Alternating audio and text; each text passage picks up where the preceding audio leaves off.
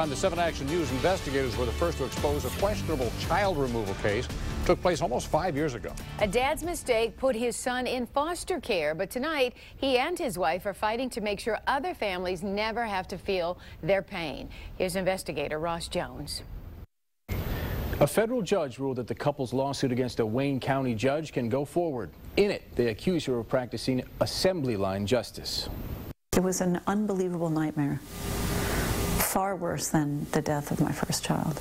Zimmerman's husband, a professor at the University of Michigan, mistakenly gave their 7-year-old son Mike's Hard Lemonade at a Tigers game.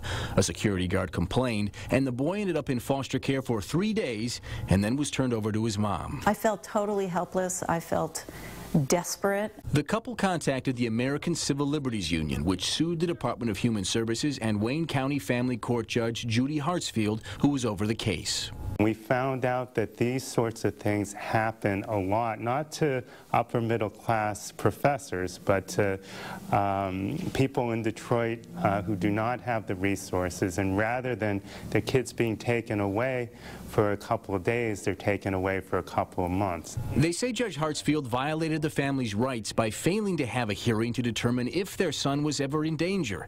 Instead, they say Judge Hartsfield gave a clerk pre-signed removal orders to be filled out after hours based solely on police allegations. To think that a judge would pre-sign an order and give police carte blanche to take away kids whenever they want without even reviewing the allegations is not only unconstitutional, it's unfathomable. This week, U.S. District Judge Avern Cohn ruled that the couple's lawsuit can go forward against Judge Hartsfield, who had claimed judicial immunity. But Cohn reasoned that Hartsfield was not acting as a judge when providing pre-signed orders, but as an administrator. Judge Cohn did dismiss the case against the Department of Human Services supervisors, saying they relied on the judge's orders. I'm Ross Jones, 7 Action News.